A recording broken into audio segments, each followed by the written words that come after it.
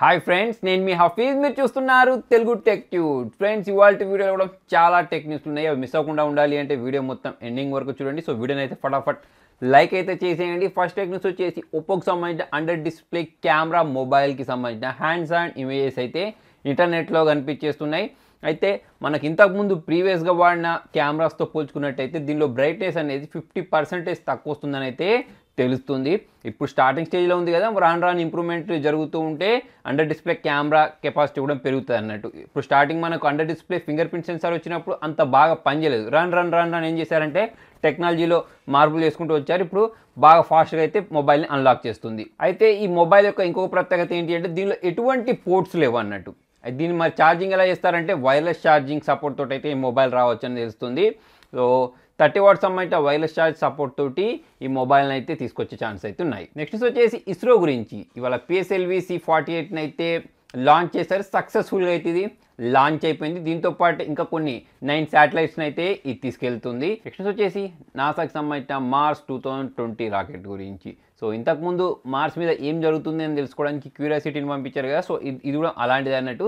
దీనిలో 23 కెమెరాస్తో పాటు 2 మైక్రోఫోన్స్తో కూడిన దాన్ని అయితే పంపించేస్తున్నారు అన్నట్టు. సో అది అక్కడికి దిగిన తర్వాత అక్కడ ఉండే ఫొటోస్నైనా కానివ్వండి, వీడియోస్నైనా కానివ్వండి క్యాప్చర్ చేసి భూమి మీదకి పంపిస్తున్నట్టు. నెక్స్ట్ వచ్చేసి నెట్ఫ్లిక్స్ గురించి. మన ఇండియాలో ఇప్పుడిప్పుడే పాపులర్ అవుతుంది అనుకోండి. సో మెట్రో సిటీస్ ఏవైతే ఉంటాయో అక్కడ ఎక్కువ దీన్ని చూస్తూ ఉంటారు. ఇప్పుడు అందరి మొబైల్లలో ఇంటర్నెట్ అనేది అన్లిమిటెడ్ ఉంది కాబట్టి ఇప్పుడు దీన్ని అయితే ఎక్కువగా డౌన్లోడ్ చేసుకోవడానికి చూడడానికి ఎక్కువ అయితే ఇష్టపడుతున్నారు. దానిలో మనకు నెట్ఫ్లిక్స్ ఒరిజినల్ అని చెప్పేసి వాళ్ళకి సంబంధించిన వెబ్ సిరీస్ వస్తూ ఉంటాయి. దాన్ని అయితే చాలామంది అడిక్ట్ అయిపోయి చూస్తూ ఉంటారు. ఇప్పుడు మొత్తానికి ఏంటి అంటే ఇండియాలో వీళ్ళు జెండా పాతడానికి వీళ్ళకి సంబంధించిన ప్రైజెస్ ఏవైతే ఉంటాయో వాటిని 50% తగ్గించబోతున్నట్టు అయితే తెలుస్తుంది. అంటే మనకు ఇయర్లీ ప్లాన్స్ ఉంటాయి, తర్వాత 3 మంత్స్ ప్లాన్ ఉంటుంది, 6 మంత్స్ ప్లాన్స్ ఉంటాయి కదా. సో అలా ప్లాన్ని బట్టి ఈ ప్రైజెస్ ఏవైతే ఉంటాయో వాటిని తక్కువ అయిపోతున్నట్టు అయితే తెలుస్తుంది. నెక్స్ట్ న్యూస్ వచ్చేసి హాట్స్టార్ గురించి.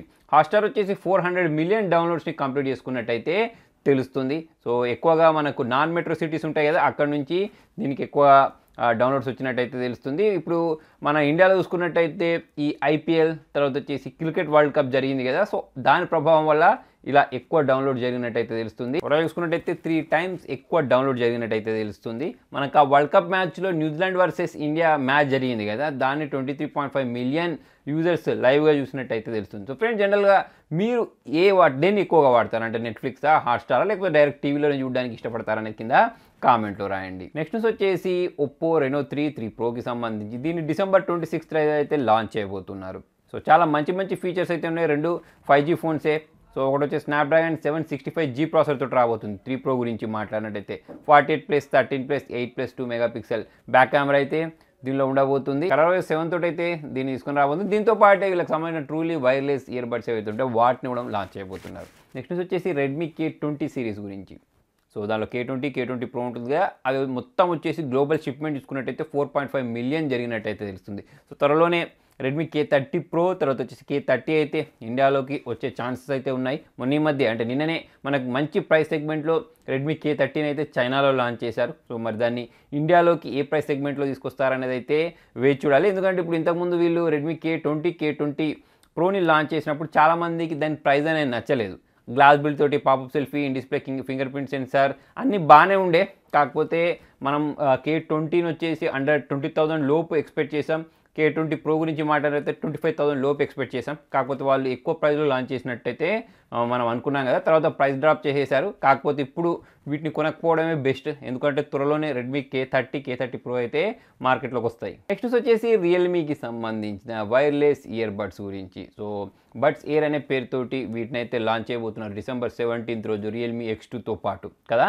అయితే ఇవి వైర్లెస్ ఛార్జింగ్కి సపోర్ట్ చేస్తాయని చెప్పేసి అయితే తెలుస్తుంది. సో దాంతోపాటు మరి వీళ్ళు ఛార్జ్ చేసుకునే ప్యాడ్ని ప్రొవైడ్ చేస్తారా లేదా అనేది అయితే ఎటువంటి కన్ఫర్మేషన్ లేదు. కాకపోతే ఇవి వైర్లెస్ ఛార్జింగ్ కూడా సపోర్ట్ చేస్తాయి. నెక్స్ట్ వచ్చేసి PUBG గేమ్ అడిక్షన్ గురించి. సో స్టార్టింగ్లో ఈ గేమ్ వచ్చినప్పుడు చాలా ఇన్సిడెంట్స్ అయితే జరిగాయి. రోజుకో ఇన్సిడెంట్ జరిగేది అడిక్షన్ వల్ల. ఇప్పుడు రాను కొంచెం తక్కువ అయిపోయింది, లేకపోతే ఆ న్యూస్లు అనేవి రెగ్యులర్ అయిపోయాయని ఆర్టికల్స్ రాయట్లేదు. కానీ ఇవాళ మళ్ళీ ఇంకొక న్యూస్ అయితే కనిపిస్తుంది.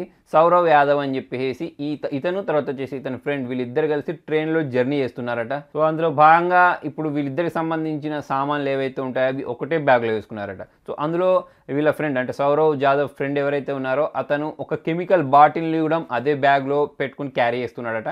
కాకపోతే ఇప్పుడు ఇతను పబ్జీ గేమ్లో అడిక్ట్ అయిపోయి అదే బ్యాగ్లో ఉండే వాటర్ బాటిల్ కాకుండా ఈ కెమికల్ బాటిల్ తీసుకొని తాగడం వల్ల చనిపోయాడు. సో ఇలా పబ్జీకి అడిక్ట్ అయిపోయి ప్రాణాలు కోల్పోవడం ఇలా ఫస్ట్ టైం ఏం కాదు, చాలామంది వాళ్ళ కెరియర్స్ని కూడా నాశనం చేసుకుంటున్నారు. ఇప్పుడు చిన్నపిల్లలు చూసుకున్నట్టయితే ఎగ్జామ్స్ రాబోతున్నాయి ఇంకో 2-3 మంత్స్లో. సో మీరు కూడా దీనికి అడిక్ట్ అయిపోయి గేమ్స్ ఎక్కువగా ఆడుతూ ఉంటే కొన్ని డేస్ పాటు అది పక్కకు ఉంచేసి చదువు మీద అయితే కాన్సన్ట్రేషన్ చేయండి. గేమ్స్ మన ఎగ్జామ్స్ అయిపోయిన తర్వాత ఎలాగైనా మళ్ళీ మనం పబ్జీని ఆడుకోవచ్చు. నెక్స్ట్ వచ్చేసి వాట్సాప్ గురించి 400 మిలియన్ యాక్టివ్ యూజర్స్ అయితే దీనికి ఉన్నారు కదా. అయితే February 1, 2020 నుంచి చాలా డివైస్లలో అయితే దీనికి సంబంధించిన సపోర్ట్ని ఆపేయబోతున్నారు. దానిలో ఎస్పెషల్లీ ఆండ్రాయిడ్ 2.3 వర్షన్ ఉంటుంది చూసారా. సో అటువంటి వర్షన్స్లలో దానికంటే తక్కువ వర్షన్స్లలో అయితే దీని సపోర్ట్ ఆపేయబోతున్నారు. అంతేకాకుండా విండోస్ ఫోన్స్ ఉంటాయి కదా దానిలో కూడా దీన్ని ఆపేయబోతున్నారు అన్నట్టు. నెక్స్ట్ వచ్చేసి విండోస్కి సంబంధించిన ఫోన్స్ గురించి. సో అప్పట్లో చాలామంది అయితే దీన్ని పర్చేస్ చేస్తారు కదా, వాళ్ళకి బ్యాడ్ న్యూస్ అని చెప్పేసుకోవచ్చు. అదేంటి అంటే వీళ్ళు ఇప్పటి నుంచి ఎటువంటి టెక్నికల్ సపోర్ట్స్ ఇవ్వబోమని చెప్పేసి అయితే చెప్తున్నారు. అంటే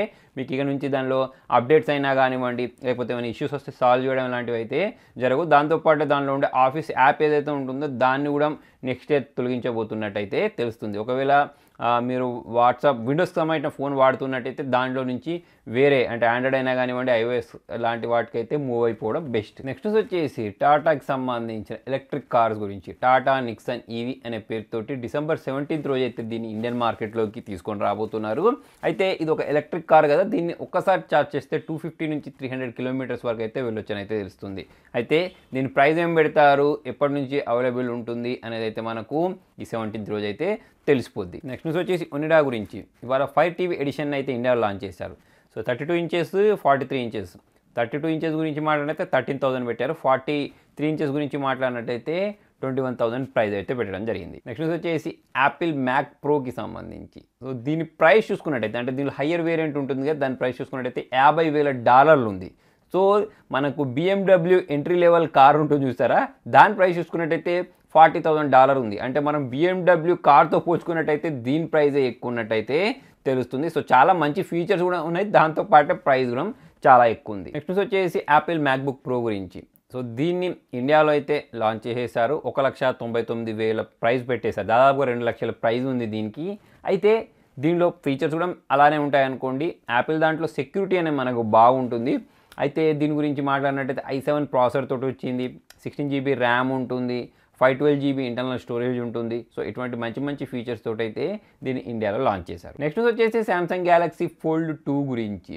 ఇంతకుముందు వీళ్ళు లాంచ్ చేసిన Samsung Galaxy fold display bug వల్ల చాలా బ్లేమ్ అయింది కదా. అయితే తర్వాత దాన్ని ఫిక్స్ చేసి సేల్ చేశారనుకోండి, 1,65,000 రూపాయలు 68,000 రూపాయలు ఆ ప్రైస్లో. అయితే ఇప్పుడు వీళ్ళు తీసుకొని రాబోయే ఫోల్డ్ 2 ఏదైతే ఉంటుందో అది అల్ట్రా థిన్ గ్లాస్ తోటి రాబోతున్నట్టయితే తెలుస్తుంది. సో డ్యూరబిలిటీ ప్రకారం చూసుకున్నట్టయితే ఇది చాలా బాగుండబోతున్నట్టయితే తెలుస్తుంది. మరి దీన్ని ఏ ప్రైస్ సెగ్మెంట్లో తీసుకొస్తారు, మరి నెక్స్ట్ ఇయర్ అయితే తీసుకొచ్చే ఛాన్స్ అయితే ఉన్నాయి. నెక్స్ట్ వచ్చేసి గూగుల్ వాళ్ళు 2019లో ఎక్కువగా సెర్చ్ చేసిన కొన్ని కీవర్డ్ లిస్ట్స్ అయితే రివీల్ చేశారు. దాంట్లో వరల్డ్ కప్ ఉంది, తర్వాత వచ్చేసి లోక్సభ ఎలక్షన్స్ అని చెప్పేసి చాలామంది సెర్చ్ చేసినట్టు తెలుస్తుంది. నెక్స్ట్ కబీర్ సింగ్ కూడా దానిలో ఒక భాగం అయిపోయింది. అవెంజర్స్ మూవీ ఏదైతే ఉంటుందో దాన్ని కూడా ఎక్కువ సెర్చ్ చేసినట్టు అయితే తెలుస్తుంది. నెక్స్ట్ వచ్చేసి Vivo X30 Proకి సంబంధించి. దీనికి సంబంధించిన కొన్ని డీటెయిల్స్ అయితే ఇంటర్నెట్లో కనిపిస్తున్నాయి. దాని ప్రకారం ఇది 64 మెగాపిక్సెల్ బ్యాక్ కెమెరా, అంటే 64+13+8+2 megapixel back camera, 32 megapixel selfie camera, 4500 mAh battery, Exynos 980 processor తోటి దీన్ని తీసుకొని రాబోతున్నట్టు తెలుస్తుంది. 60x వరకు సూపర్ జూమ్ చేసుకోవచ్చు అన్నట్టయితే తెలుస్తుంది. నెక్స్ట్ వచ్చేసి జియో ఫోన్ గురించి. సో మిడిల్ క్లాస్ ఫోన్ అని చెప్పేసుకోవచ్చు. దీనిలో మనం 49 రూపీస్ రీఛార్జ్ చేసుకుంటే ఇంతకుముందు అన్లిమిటెడ్ కాల్స్ మాట్లాడుకునే వాళ్ళం. చాలా పర్ఫెక్ట్ ఫోన్ అని చెప్పేసుకోవచ్చు కదా. అయితే దీనికి సంబంధించిన ప్లాన్ని కూడా జియో వాళ్ళు చేంజ్ చేసేసారు. ఇప్పుడు దీన్ని 75 రూపీస్ చేశారు. సో ఇందులో భాగంగా మనకు 3 GB డేటా ఇస్తారు, 50 SMS ఇస్తారు డైలీ. దాంతోపాటే మనకు Jio to Jio unlimited calls ఉంటాయి, 28 days వ్యాలిడిటీ ఉంటుంది. వేరే నెట్వర్క్ కాల్స్ మాట్లాడాలంటే మాత్రం మనకు 500 minutes ఇస్తారు. దాని తర్వాత పర్ మినిట్ 6 పైస్ అయితే ఛార్జ్ చేస్తారు. దీంతో పాటు MI2 అనే పేరుతోటి వీళ్ళు ఒక ఫాస్ట్ ఛార్జర్‌ని ఇండియాలో అయితే లాంచ్ చేసేసారు. సో రిటైల్ షాప్‌లో 500 చేంజ్ ఉంది. మీరు 499కి అయితే దీన్ని పర్చేస్ చేసుకోవచ్చు. ఈసారి వీళ్ళు విత్ కేబుల్ తోటైతే దీన్ని లాంచ్ చేసేసారు. సో ఫ్రెండ్స్ మరి మొత్తానికి ఇది ఇవాల్టి వీడియోలో. మరి మీకు ఈ వీడియో నచ్చినట్టయితే లైక్ చేయండి, షేర్ చేయండి. ఇటువంటి ఇంట్రెస్టింగ్ అప్డేట్స్ కోసం చూస్తూనే ఉండండి తెలుగు టెక్ ట్యూట్స్.